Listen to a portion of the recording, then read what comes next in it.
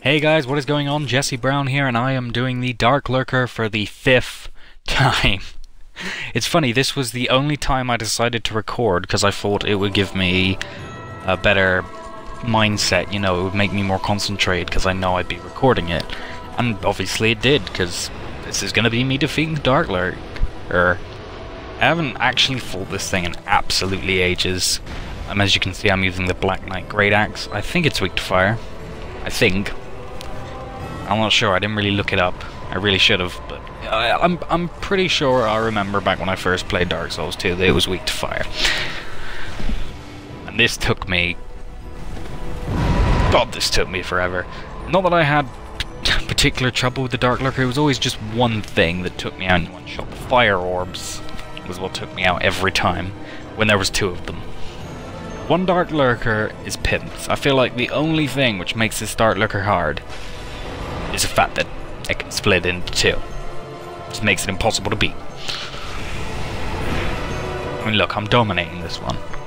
I don't even have to try too hard, because even if I get hit by something, I've got plenty of time to heal. I remember when I first faced this, I was like, oh my god, this is pimped, man. This is like the last boss of the Abyss. Oh, this is funny. And then it split into two, and I was like, oh. Well, GG. Welcome to Dark Souls. Welcome to Dark Souls, guys. But yeah, I actually managed to beat the Darklurker. I've upgraded my build a little bit. I'm going for a more hex style. Originally I was a mage, but I changed it round. And gone for the hexes.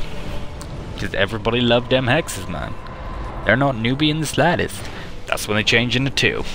And I did horribly because I did not get any shots in while they were changing.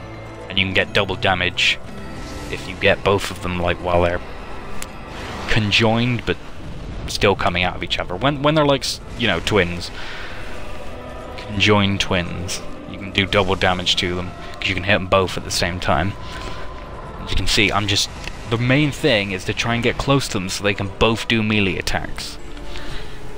Because melee attacks are so easy to avoid, and I'd rather have both of them up close doing melee attacks than have both of them far away hitting me with all their bloomin' magic stuff. I'm just wearing all this stuff for dark defense. I would wear stuff for fire defense, but, you know, brutal honesty, I either dodge those things or they kill me. That's pretty much how it goes. Once again, they're just using melee, which I think in this one I just get lucky. And now I'm like, die! No! No, no, no, no, no, no, no! Oof! That's happened to me, like, the first time I did this, they killed me just as they disappeared and had like one hit left. Anyway guys, just thought I'd share this with you. Thanks for watching. See you next time. Bye.